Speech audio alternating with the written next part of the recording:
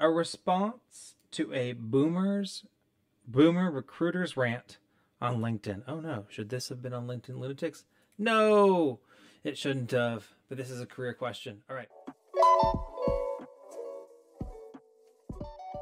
I came across a LinkedIn post yesterday that left me both bothered and frustrated / kicking myself for not screenshotting it. A corporate recruiter, let's call him a boomer, for the sake of context, went on a rant, backing it up with a screenshot of someone's LinkedIn profile featuring 20 plus work experiences. His main reason: he wouldn't consider a candidate unless they'd been with an employer for at least 4 to 5 years. An employer. According to him, 2 years is a blip, and 3 years barely scratches the surface. Now let's get real. In this era of COVID, layoffs, companies folding, and whatnot, job stability is often a luxury many of us don't have.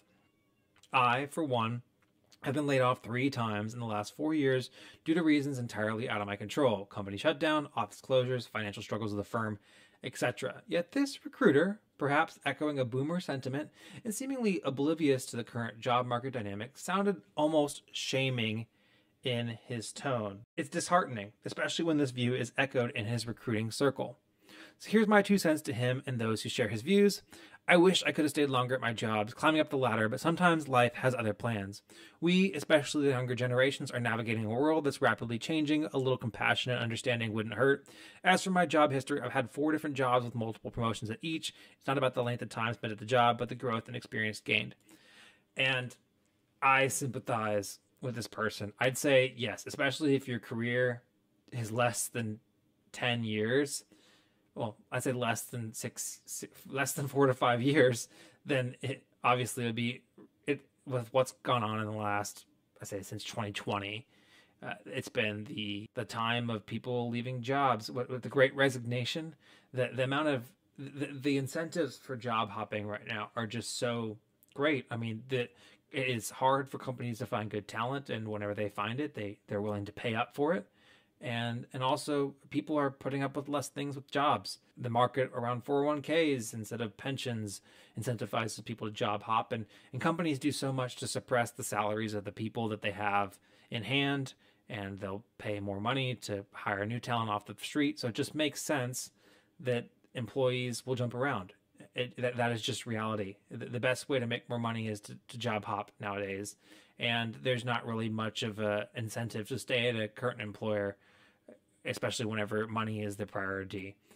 That being said, if you have a 20-year career and you never stayed anywhere for 4 or 5 years, that would be a little bit of a red flag to me. But yeah, if you're early in your career, it's unreasonable to expect somebody to have been at the same place for 4 or 5 years. I've been at Zachary for 5 years, so that's a long time. And I guess I've been at an employer for long enough to have met this recruiter's requirements to be a recruited employee. I'd say that 2 years is a blip and 3 years barely scratches the surface. I'd say that 6 months is a blip. 2 years is long enough to really get into a really good rhythm at a company, and 3 years is a good stint at an employer. I think, and then 4 to 5 years is definitely whenever, if you've been somewhere for 4 or 5 years, and that's a good time to at least start looking and considering, because especially if you're 4 to 5 years into your career and you've been with one employer that entire time, then you're probably, even if you've gotten really good raises, starting salaries in college are 60 for college grads, $40,000 to $70,000 depending on the industry. So say you start at $65,000, $70,000, even 5 years into your career, if you've gotten 10% raises every single year, you're still barely making $100,000 a year. And you probably can jump somewhere to get at least a 30, 40, 50% bump from that if you've developed really good skills. So yeah, if you've been an employer for 3 years, that's whenever you've kind of gotten enough experience. I feel like it's a decent time to start looking. And if you've been there for 5 years, then you definitely should be at least heavily considering the value of potentially jumping to another employer. So yeah, this is a little bit of a, I guess, boomer sentiment, but my boomer father encourages me to look for new jobs and to know my worth, and to look at the market for what people with my years of experience are. So not every boomer has this mentality. There's some good boomers out there. Let's label all the boomers negatively. But as for your job history, you've had 4 different jobs with multiple promotions to each. That's great. I'd say, you say it's not about the length of time spent at a job, but the growth and experience gained. I'd say that it is about the growth and experience gained at the job, and you have to have a little bit of length of time spent at a job to get that growth and experience. But hey, that's a good rant. I like it. Very well said.